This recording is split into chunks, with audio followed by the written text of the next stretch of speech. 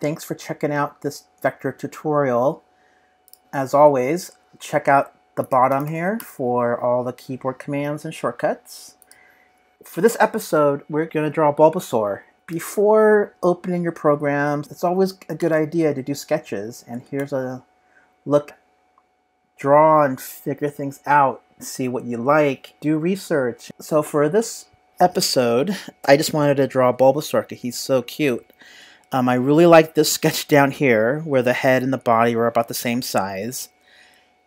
And on this spread, again, head and body and the bulb were all the same almost. And the one down here is cool because I like how the character is so low to the ground. For some reason, I think that's really super cute. And you can do it! Let's make a color palette. I'm just going to draw some squares. And you hold Option, drag to duplicate. Command D to duplicate it again. So this is our main color. And I'm going to use this darker shade. Maybe we'll use it later. And then I'm going to make another color for the shadows. I'm using my Super Slate 2, which is basically cyan and black. It's Pantone's color of the year, so I've been ahead of the curve for the past 10 years. This is my favorite color that I've been using for almost every illustration I've done. For the shadow, I am going to go to transparency, set it on multiply around 25%. So whatever I draw, this is the shadow, can go on top of things and provide depth. And I think this color, I might go with the red. When I tweeted these sketchbook drawings, I added the Bulbasaur hashtag and got a response from this bot with this with a little information about Bulbasaur and this little pixelated drawing, which is super cute. I might steal this. Let's see. Copy. Go to Illustrator. Paste. Oh my god. Here he is. That's super cute. He could sit over here and watch. So I'm just going to start with the head and draw a circle for that. And I'm going to use my eyedropper tool and pick this color, which is already the default. And if you notice his head isn't a perfect circle, what we can do, we can stretch it horizontally. When you hold Shift-C, you edit the points. So I'm going to move things around, mess with the curves a little bit, click on the point, and I'll make it a corner, and then it lets you start over again. I'm going to pull out this a little bit. And the beauty of this tool, it lets you manipulate handles one at a time without it affecting the other one like this. So when you really want that sharp edge or corner, that's the tool to use. So you know what, his head looks like Squirtle, so I think I need a little bit more up top. And I'm going to just draw some of these little horns or ears he has, just to get the idea across. Now do one here. And remember, you know, when you're drawing something in 3/4, the eye or the ear that's further away is going to be a little bit smaller. And that's kind of cute. And since it's in the back, I am going to use this color here.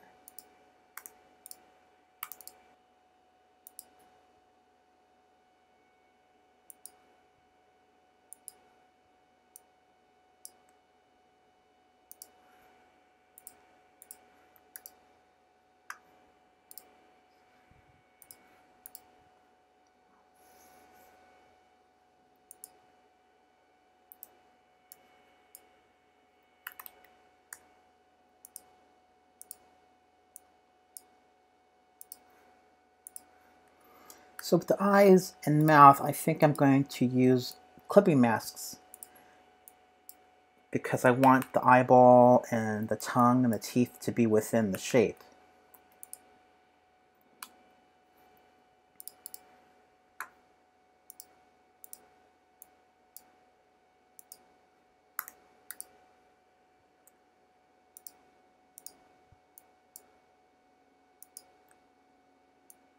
I think he's a little cross-eyed too, which makes it even cuter. I don't know why. When I want to put something into a clipping mask, I don't draw everything perfectly. I just draw the thing that I might need later. So this is part of its eye here. I think it looks totally wrong, but we'll fix that later. The object you want the mask to be, bring it to the front, select all the pieces you want inside, and then hit Command 7. That sticks it in there. And you have to go back and change the color of the main shape. So bring to front. Command 7. There you go. So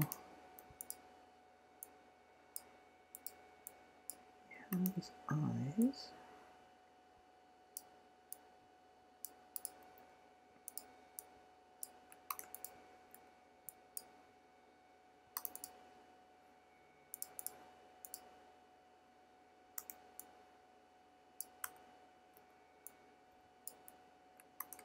Now, since my work is usually flat, I like to give myself a few gradients, stuff I want to pop out a little bit to give it a little more oomph. So for eyes, I like to give it a gradient. So for here, let's select both of these, go to the gradient tool, and let's say, so I want that red to be on one end of the spectrum. And then for the other color, I want to just go dark with a darker red. It's super subtle, but I think it adds just a little bit to make it interesting. Let's fix these eyes here. And then for the mouth, I'm going to draw the tongue here. Draw some teeth.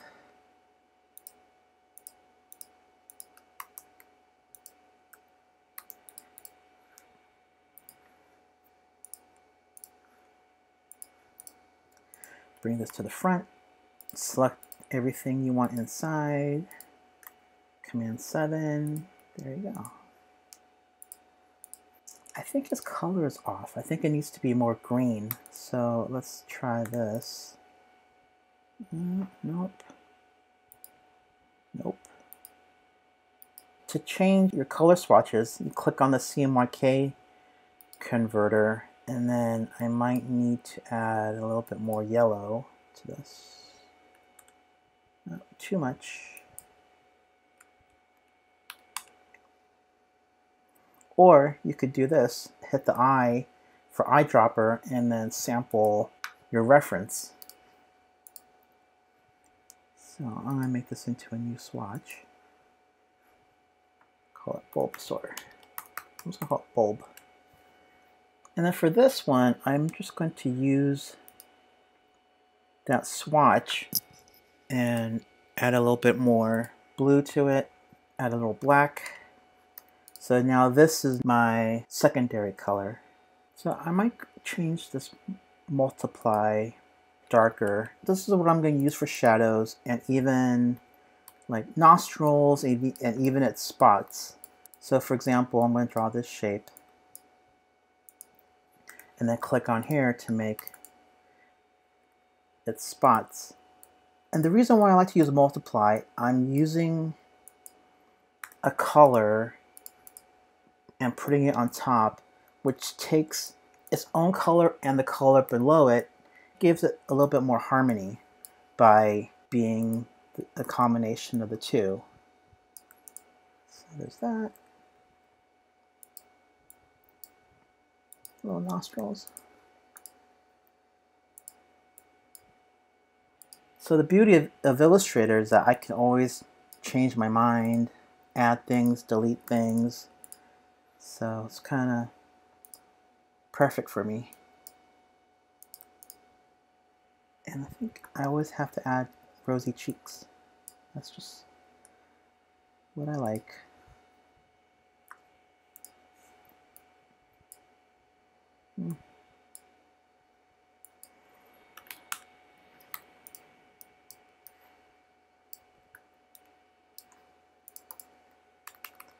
So yeah, I think we have a decent face for our Bulbasaur. Now for the body, I'm just going to draw a triangle because he's so low to the ground. I'm going to do this. Boom.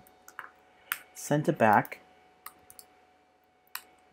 And since he's the same color, we're going to try a different technique today by adding lines too.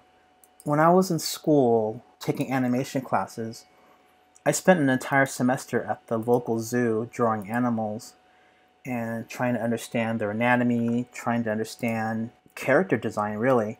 I'm going to take a concept that we learned was add overlap. It shows volume and it shows its form. So I'm going to make this 2 points.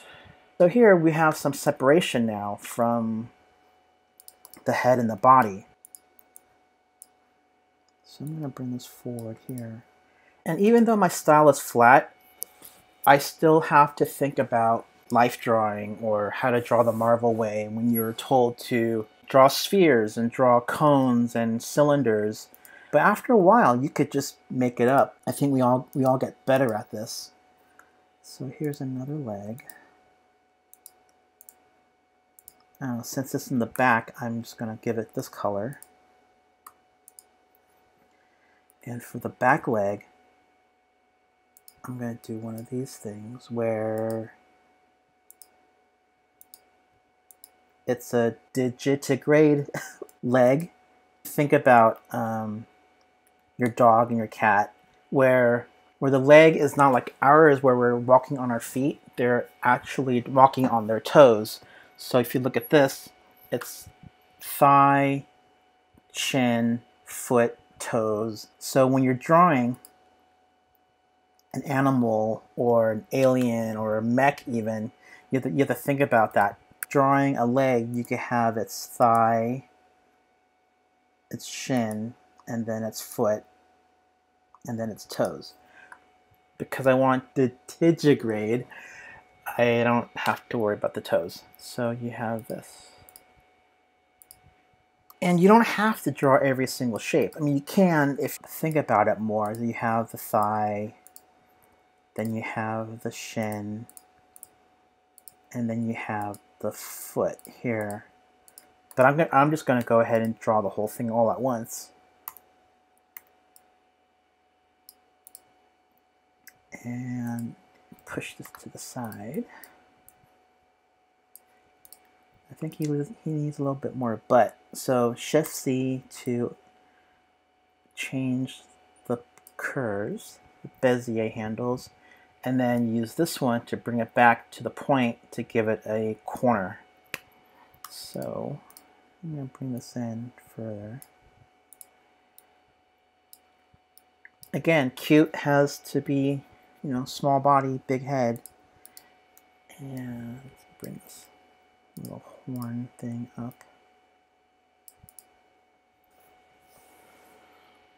So I'm going to make this the same color. And then use shadows and lines to give it its form and shape. So the shin would be in shadow, so I'm going to draw this shadow palette. And then for the thigh, I'm just going to draw a line. I drop this line. Also, you can use these lines to draw wrinkles. You could draw a little elbow skin. I don't know if there's a term for that. So there's that. I draw some little claws.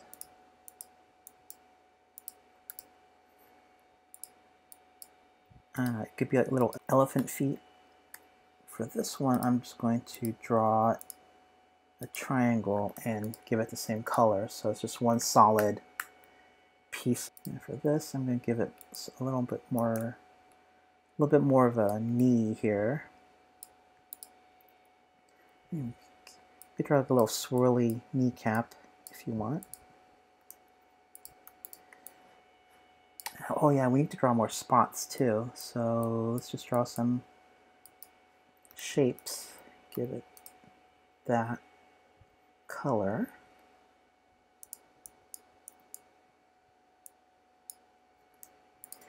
Our spots are too similar to our shadows, so I'm going to give this a lighter opacity. Let's go lighter. So I think this is turning out okay. Oh, don't forget the back leg. Send it to the back, sample this color. And then for the bulb, I'm not familiar with Pokemon that much. Does this thing open up? Does it grow? I think vines come out of it, but I'm just going to draw all as one piece here. Just get this thing going. Oh, it looks like a soup dumpling too. Oh my god. Now I'm hungry. And I'm going to use my favorite lime green, which is called Citrus. My cat.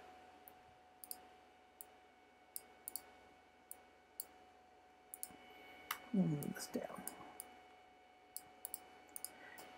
Kind of make it turn upward like this. This looks more accurate.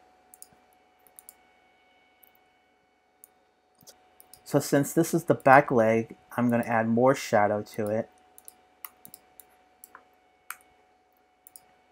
Should these be white? I'm not sure.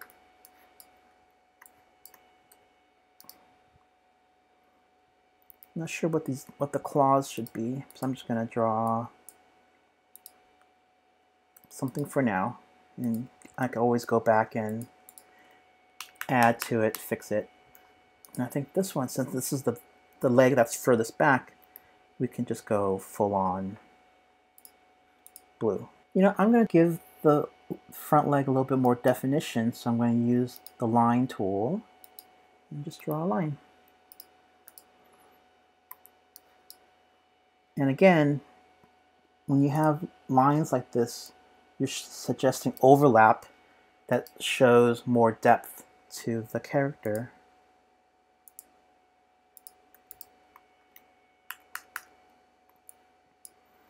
I don't know, this is kind of cool. I'm kind of pleased with this. And don't forget, like when you have if you're using lines over here, be sure to add some here too to kind of keep everything balanced. You can even give it an outline here too. And then for the bulb, I think I'm going to give it some shadows. I'm going to draw right on top of it. And if it matches, cool. If it doesn't, that's cool too. And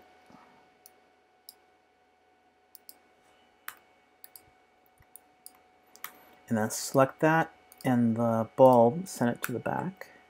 And again, you can use lines here to draw the different leaves.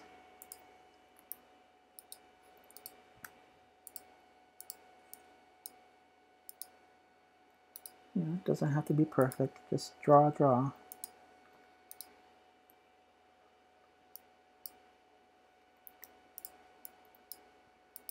Just keep drawing. And again, I love how low to the ground he is. It makes me think of French bulldogs. And maybe someday when I have a yard or a house, I could get a French bulldog. Even though I'm a cat person, you know, I think they're kind of the most cat-like dog there is. And I love how small and muscular they are. So maybe this is why I like Bulbasaur so much. So maybe, let's bring this leg down. Oh, I want to add more detail to the mouth. And what I like about his face, it reminds me of like dinosaurs, like Triceratops and Ankylosauruses that have like the pointy beak. And it still blows my mind that dinosaurs are birds, or birds are dinosaurs. So here's this. So when I added a gradient to the eye, I usually add a gradient to the mouth too, because this is the object with the most depth in my drawing. While everything is flat, I still want to have some dimension to it. So let's see.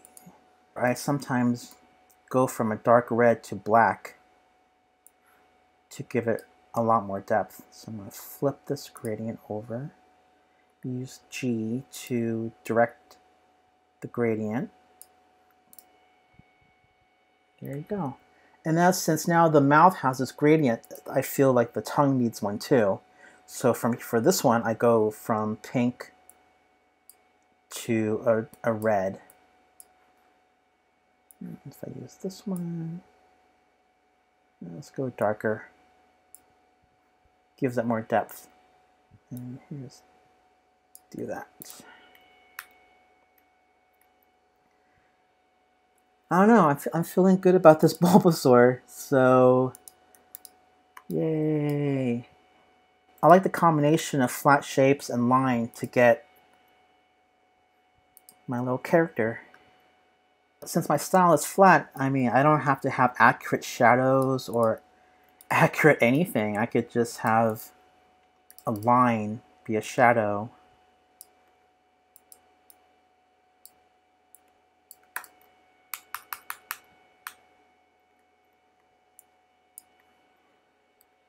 Cool. I think I'm happy with this, believe it or not. Cool. Hey, there's our little Bulbasaur. So thanks for watching this tutorial. Give me a shout on social media if you have any suggestions, comments, questions, or anything. And I will see you next time. Thanks. Bye.